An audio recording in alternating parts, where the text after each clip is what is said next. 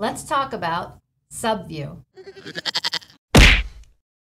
Subview is a really great move. It's basically a perspective is made up of a point and a view, and we're going to focus in on that view and use the systems part whole pattern on that view. So we're going to break down the view into parts. We'll start with a perspective, which is a point and a view on the left. So this is the symbols for the point and the view.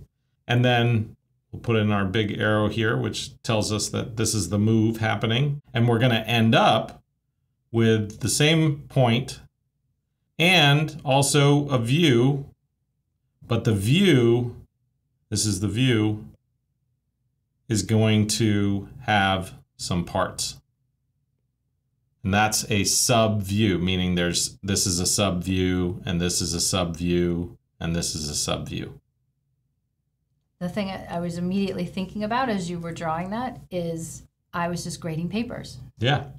And so I guess in your example, I'm the point. Yep. The view is the papers, our students' papers. So you got the grader, which is the point, and then you got some papers. Yep.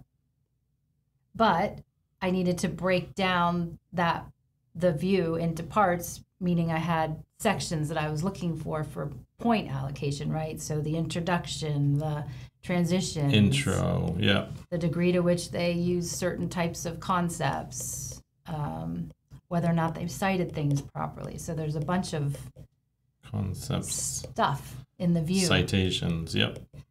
So these are the parts of the view, and you're looking from the perspective of grading at, did they get the intro right? Did they nail the transitions? Did they get all the concepts? Did they do citations correctly?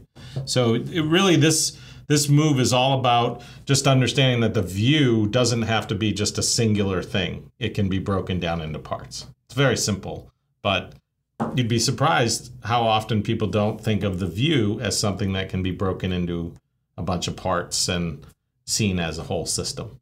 I've got another one. Okay. You can tell all the things in my life because of my examples. So I was talking to a colleague of ours who's a chef. When he's thinking about a meal, I was talking to him, and he actually, his view of a meal literally always included a protein, a starch, a sauce, and a vegetable. Protein, starch, a sauce, and a vegetable, which I thought was interesting. Vegetable. Because I don't think all of us would have all of those things. Certainly not, no. A lot of people would think of it very differently, but to a chef, that makes a lot of sense. Mm-hmm. So he has this kind of standard broken subview of all the parts, the main parts that go into a meal, and then as a chef, he's looking at each one of those. So he's not just looking at the meal. He's looking at the protein part of the meal, the starch part of the meal, the sauce part of the meal, and the vegetable part of the meal. Yeah, and when you go to a restaurant, you actually sort of expect those four things. Yeah, exactly. Quite interestingly enough. For sure. Okay, so how about, we've been talking about websites. Mm-hmm. So a website is a view. Yep. But I would imagine, I mean, I don't personally build websites, but if I talk to somebody who built websites, to me, a website is just a thing.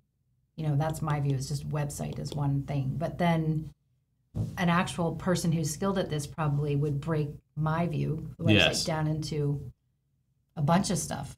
Yeah. That I probably don't even know. Things that I don't really even know either, but maybe they would break it into the code. Yep. The graphics, the SEO, the search engine optimization, some sort of branding, like the domain name, themes. Branding, yeah, exactly. All Who knows what we'd have to ask them what they break it down into, but we know that there are things. But we know that that's a great point, right? We know, even if we don't know what those are, we know that the view is made up of parts, and somebody knows what they are. Great. Those are good examples. Yeah. You can see what's happening in my life. Subview.